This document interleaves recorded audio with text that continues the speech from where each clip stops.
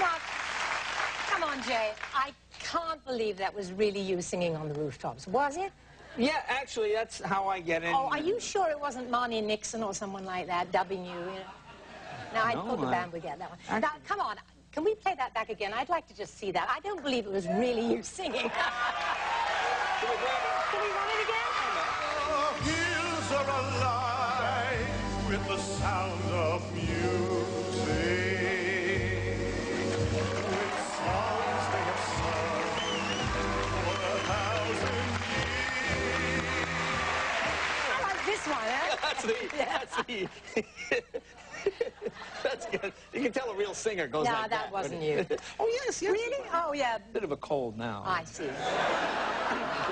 Believe me, I'm so embarrassed I can't duplicate it for you today. No, I was wondering if you could. Yeah, I thought, oh, when she's here, maybe we can do a thing together. Could you sing something else, like supercalifragilistic or something like that? Gee, with this throat thing, it's really a problem. But it's a good way to get you to come back, you see. Then we could do it the next time. Okay. No, actually, I want to get, I look at this picture. I look at the lovely suite, and I look at hands folded in prayer there, the sweet Julie Andrews. Then I'm talking to a friend of yours who was on this program quite regularly, Carol Burnett. And I said, oh, Julie Andrews is coming on, and da-da-da-da. Now, she said to me, and maybe I'm speaking out of school here, she said, oh, she can out-cuss anybody, and I was shocked. Oh, no, she didn't, did she? Yes, yes. No. Yes. Really? Yes, she did. She said I could... She said you can out-cuss anybody. Well, that bitch, I tell you.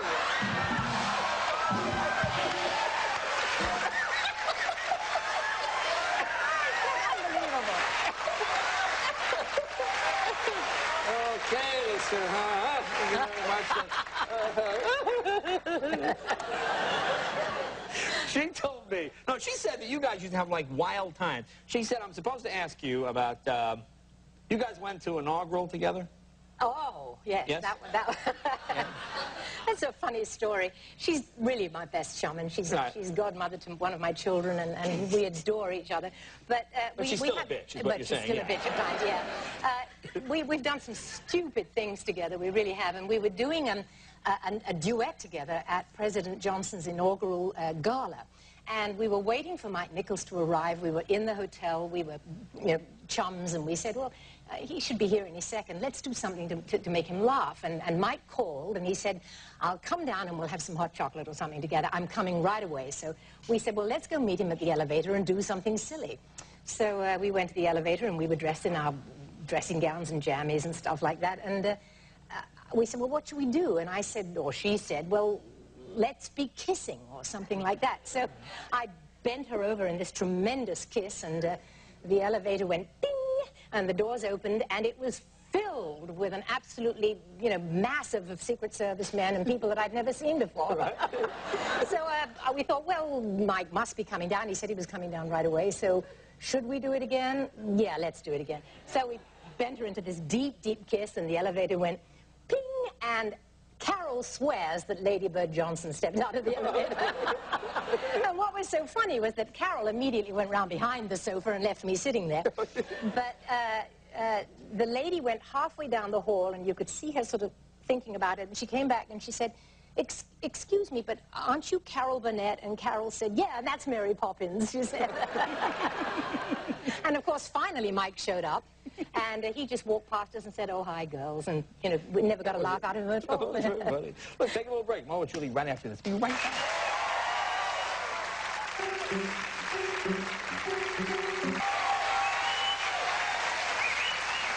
Welcome back. Talking with Julie Andrews, close friend of that bitch Carol Burnett. Yeah. At least we just keep that going and going and going. Well, we talked about the goody two-shoe image, but actually you had a topless scene in a movie. I know, because I stopped it and rewound it a few times. I see.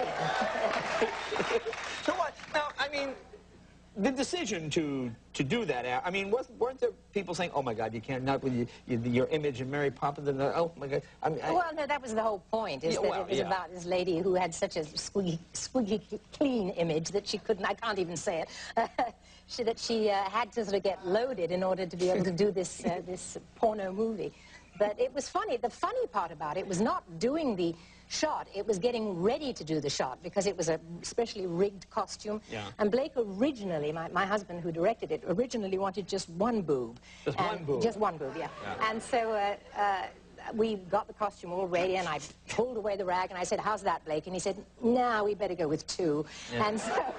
Go widescreen, widescreen, right. Yeah. And so then we rigged the costume again, and it was so embarrassing to have to keep saying, "How's that, Blake?" You know. And then the question was, do we push them in, or do we push them up, or do we roof them up? And that was the funny part. It would have made a movie all by itself. That's a movie I would have seen over and over again.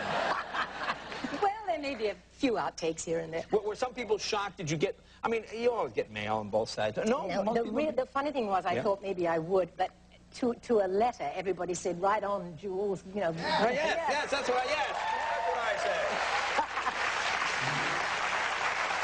We will not find a man in this house if we disagree. It doesn't, yeah, well, these were ladies, too.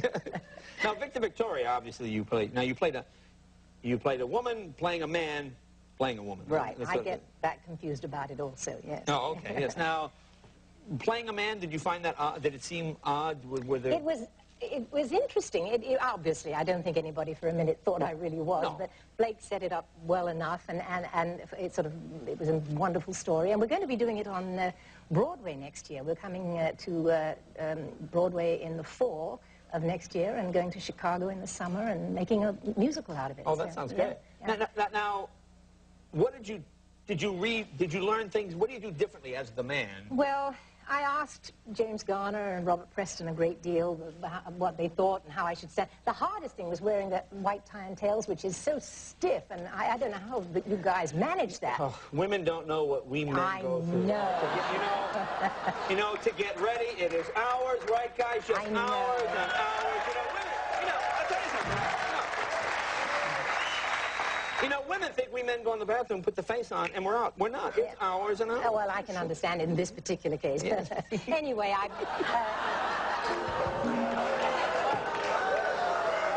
anyway, it was not that big a deal. But, I mean, I think that men in general are a little bit less busy than ladies. Ladies are full of the hands and, the batting of the eyelashes and the crossing of the legs. And men kind of just well, they kind of sit like that, and, Isn't that it? Sort of? Yeah. That's pretty good. Never mind. Let me ask you about the CD now. This is music of Richard Rodgers. Oh, that was a joy to do. Yes, yeah, yes. I made it in London, and it was a huge symphony orchestra and some of the loveliest music I've ever sung. It's kind of enjoying a new phase.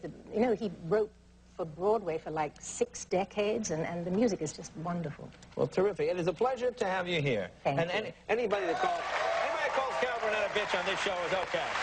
Julie, thank you very, very much. Jay. Julie, I'll be right back, brother.